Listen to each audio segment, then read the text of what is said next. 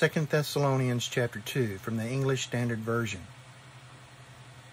Now concerning the coming of our Lord Jesus Christ and our being gathered together to him, we ask you, brothers, not to be quickly shaken in mind or alarmed, either by a spirit or a spoken word, or a letter seeming to be from us, to the effect that the day of the Lord has come. Verse 3.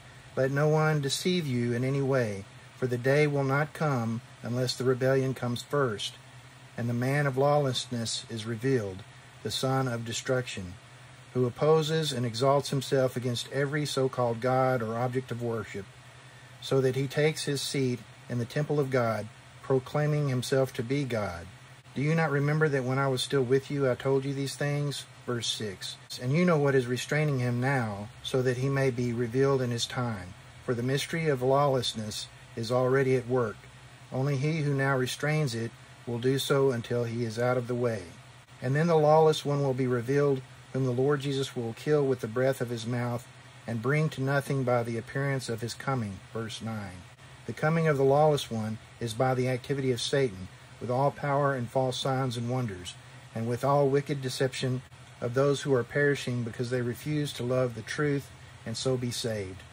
Therefore God sends them a strong delusion, so that they may believe what is false, in order that all may be condemned who did not believe the truth, but had pleasure in unrighteousness. Verse 13. But we ought always to give thanks to God for you, brothers beloved by the Lord, because God chose you as the firstfruits to be saved, through sanctification by the Spirit and belief in the truth. To this he called you through our gospel, so that you may obtain the glory of our Lord Jesus Christ. So then, brothers, stand firm and hold to the traditions that you were taught by us, either by our spoken word or by our letter. Verse 16. Now may our Lord Jesus Christ himself and God our Father, who loved us and gave his eternal comfort and good hope through grace, comfort your hearts and establish them in every good work and word.